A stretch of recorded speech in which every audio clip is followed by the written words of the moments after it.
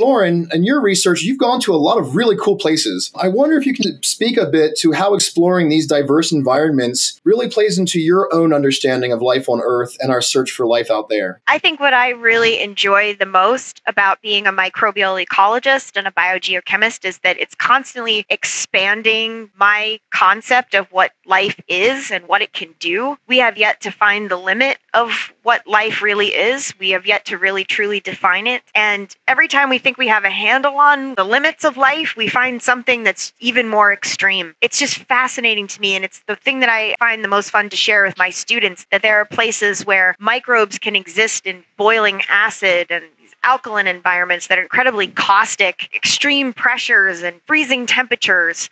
To borrow a cliche, life finds a way, right? Yeah. And that only expands our understanding of where we might find life elsewhere.